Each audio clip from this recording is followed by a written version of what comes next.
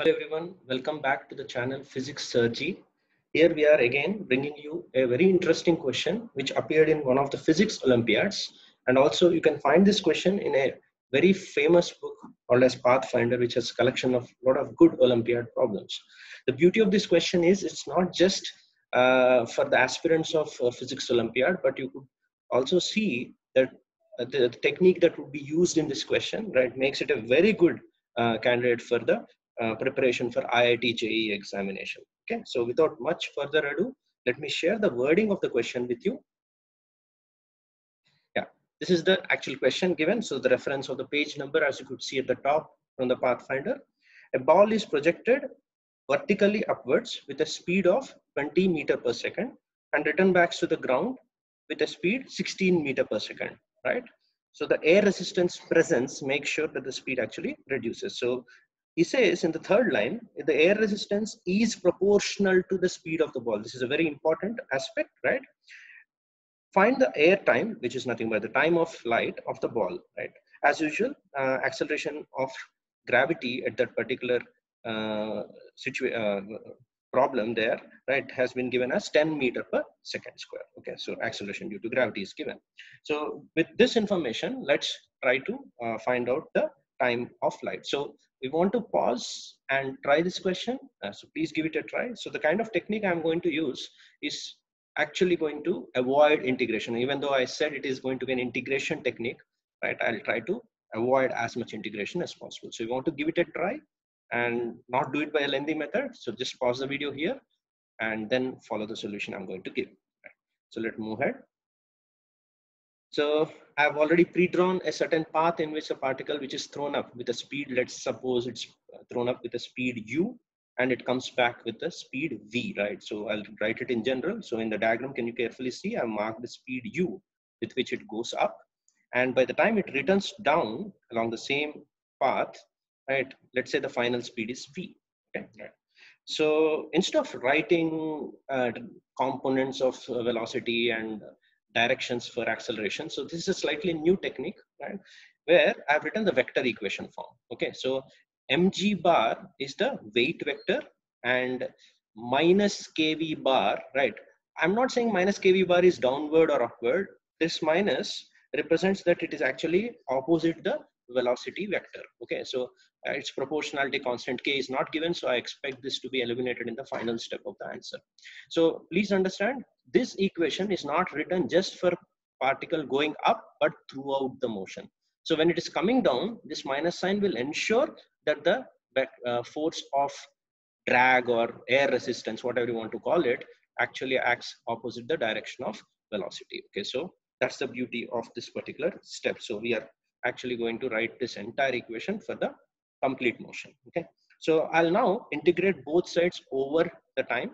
Okay, so integrating both sides over time.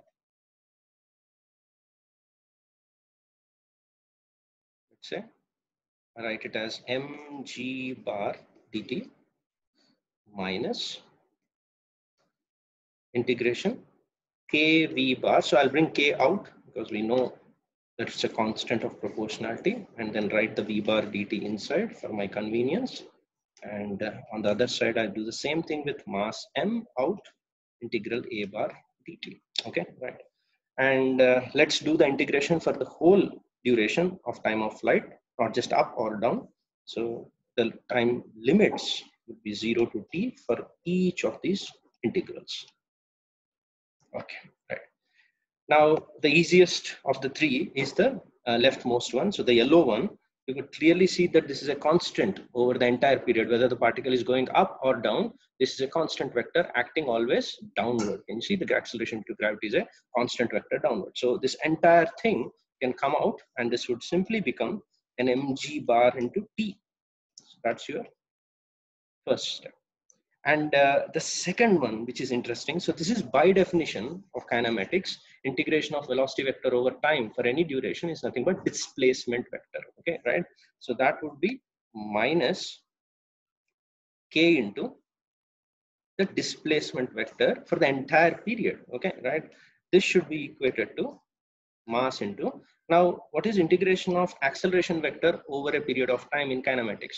acceleration vector over a period of time, whether it is constant acceleration or variable, I think this by definition of acceleration and velocity relation would be simply the difference of velocity vector, the final velocity minus initial velocity, not the scalar part, but the vector difference. So I'll respect that aspect and write as v bar minus u bar.